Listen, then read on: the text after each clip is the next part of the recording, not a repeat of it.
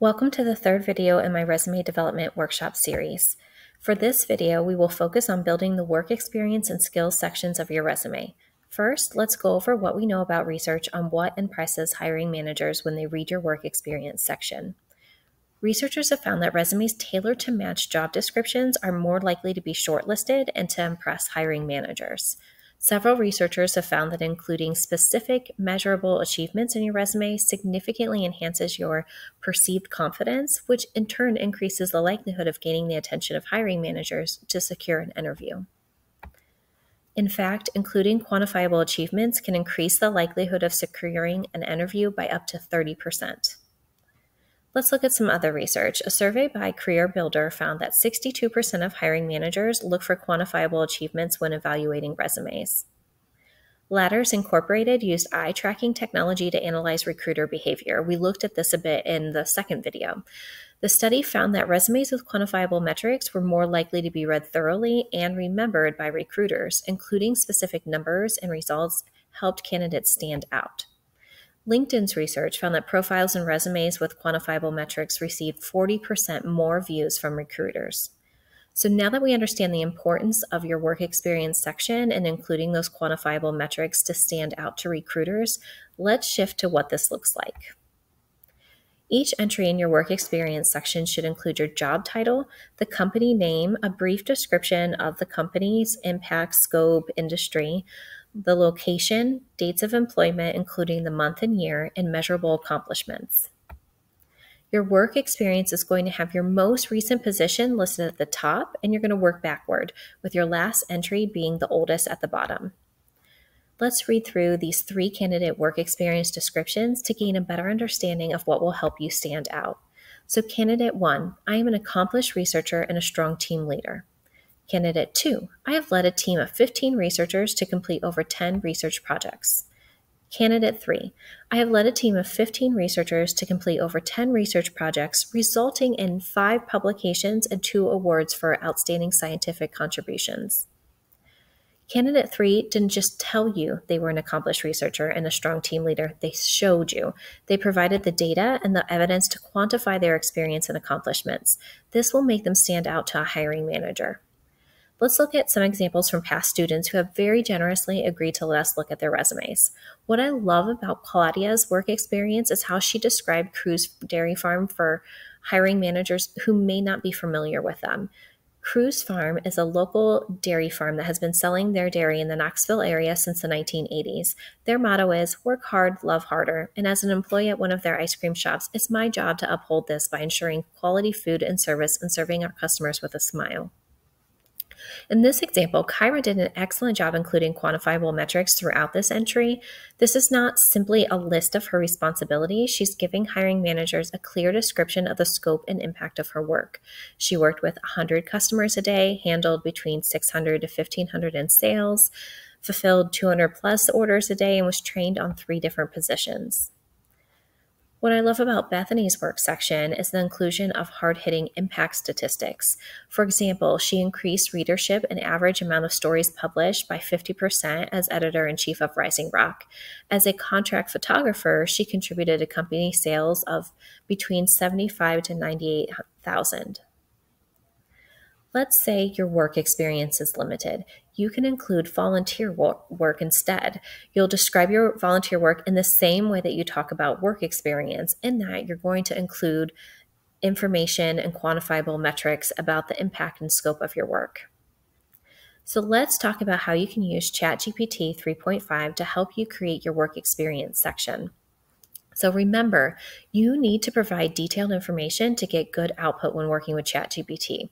To do this, write down your past job titles, companies, dates of employment, skills used, quantify the scope and impact of your work, and list any achievements. ChatGPT can help you craft bullet points. For example, you might type, I worked as a marketing intern at such and such company. Can you help me create bullet points for this role?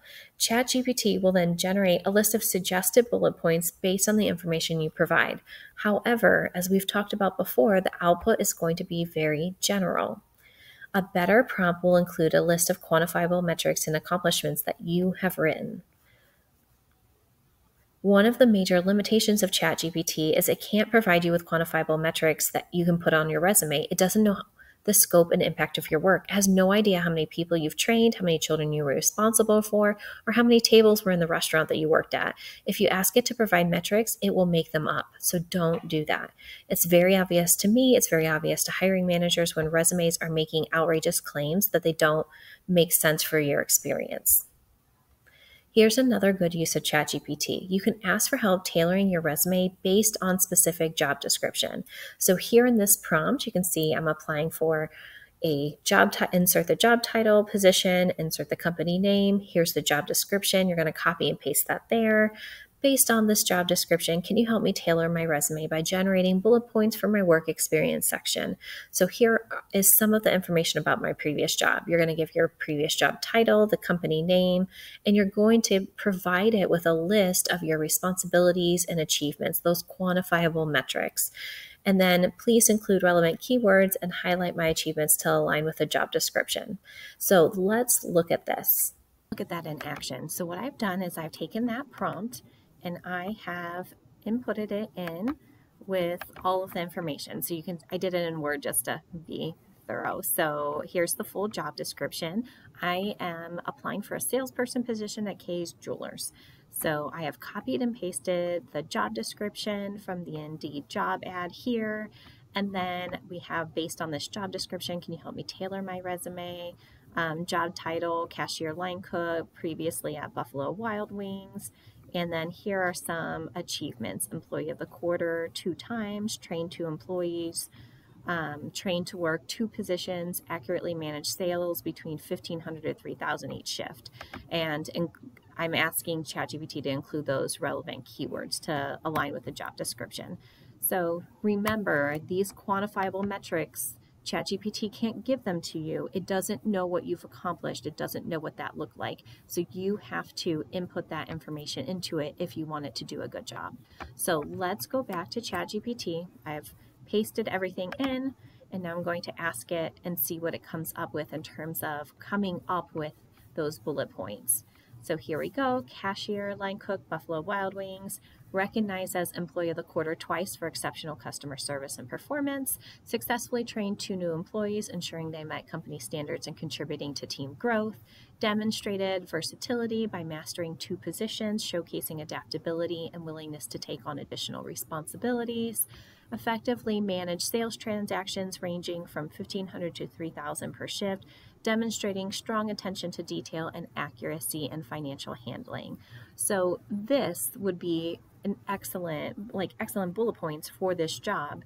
So, and what I really like about what ChatGPT does is it is putting in some of those keywords from the job ad. It's taking those quantifiable metrics that kind of set you apart that ChatGPT can't do, but it's using really excellent language to highlight those.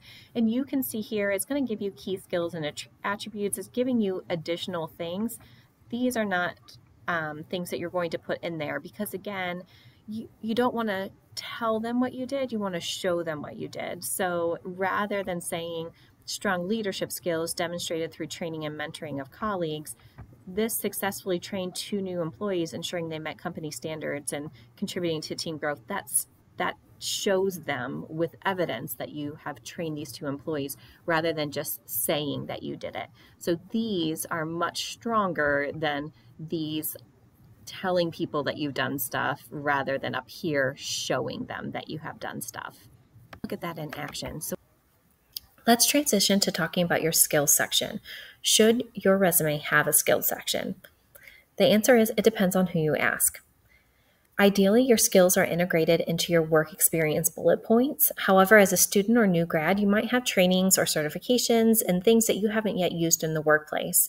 Use your skills section to highlight hard skills, technical skills, licenses, certifications, trainings. Don't use it to list soft skills like leader, good communicator. Those things should be demonstrated with quantifiable metrics in your work experience section. So here's an example of a well-organized skills section. So you can see here, we've got these skills. They're just listed. There's no descriptions about them. You don't want to include any of that. Grouping skills by category, simple lists to save space. The skills are relevant and reflect the job description, and the qualifications show technical skills. So this is a great way to list that information. So here's a sample ChatGPT prompt you could use based on this job description. What are the key skills and qualifications that are most important for this role? Paste in that job description, and it'll provide you with the most relevant skills required for the job. So make sure you incorporate those skills into your resume, ideally in your work experience section. You may think that something like this looks eye-catching, but once the novelty wears off, it'll really come across as trying too hard at best and unprofessional at worst. Additionally, this is not only hard to read by recruiters, but also by applicant tracking systems and resume screeners. So to stay competitive in the job market, you have to continuously build your skills through training, certifications, continuing education courses. So a study published in the Journal of Career Development found that ongoing skill development is linked to higher employability and career advancement. So you want to continue to invest in your professional growth, not only for your resume to help you, but to also help you stay current in your field. So finally, here are some prompts you can use to ask ChatGPT to help you proofread your resume before you send it off. So you can ask it to review for grammatical and spelling errors, ask it if it has suggestions for improvement, and much more. So make sure that you take advantage of those additional opportunities for feedback and improvement that ChatGPT can offer. So we are now at the end. Thank you so much for watching. Please comment with your questions and any other tips that I may have missed.